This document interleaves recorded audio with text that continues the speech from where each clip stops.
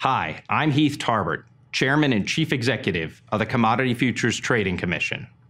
The CFTC's mission is to promote the integrity, resilience, and vibrancy of the U.S. derivatives markets through sound regulation.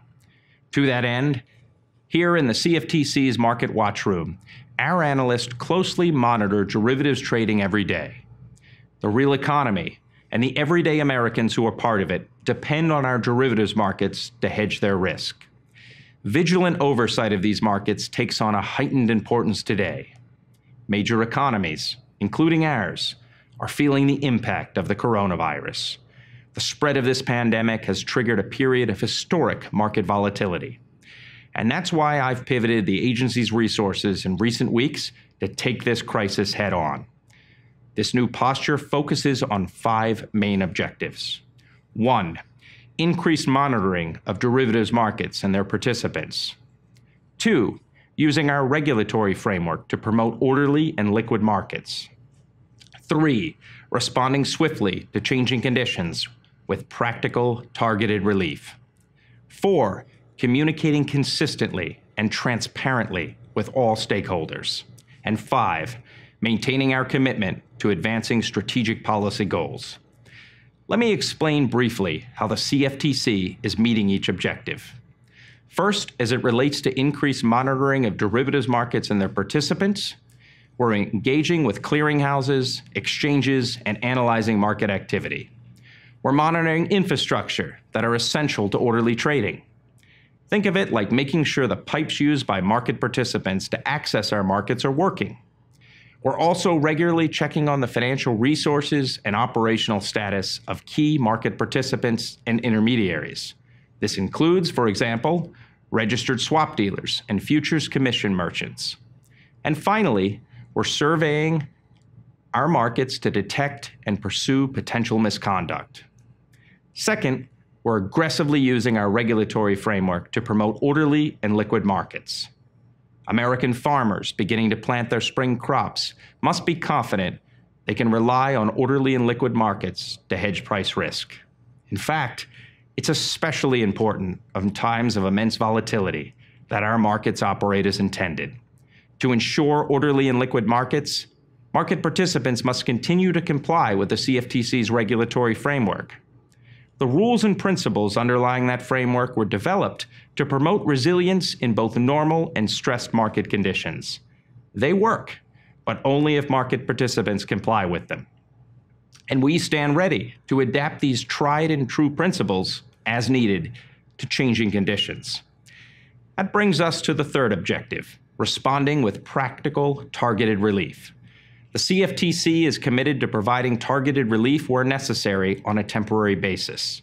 Social distancing can create novel hurdles to complying with regulatory requirements written with centralized offices in mind.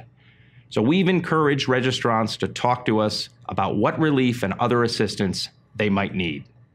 Those discussions have led to nearly a dozen actions that we'll take by week's end to provide added flexibility.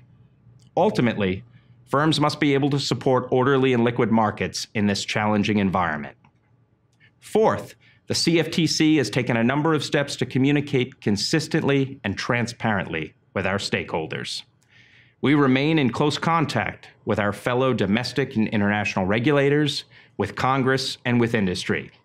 We've also recalibrated our customer education efforts to warn customers of the potential signs of fraud during this period of coronavirus-induced volatility. On the home front, we're implementing best practices to safeguard the health and welfare of our employees.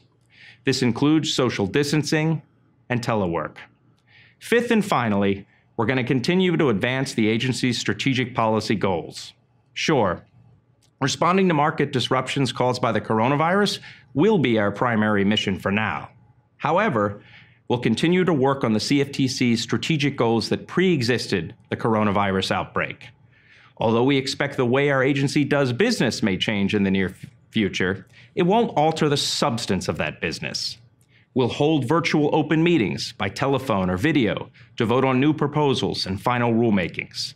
Yes, that means in the months ahead, we'll continue to pursue important rulemakings.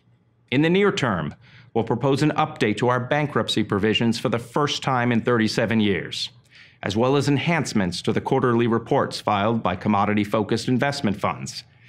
In the medium term, we'll aim to finalize our cross-border proposals for clearinghouses and swap dealers, as well as our long-awaited capital rule.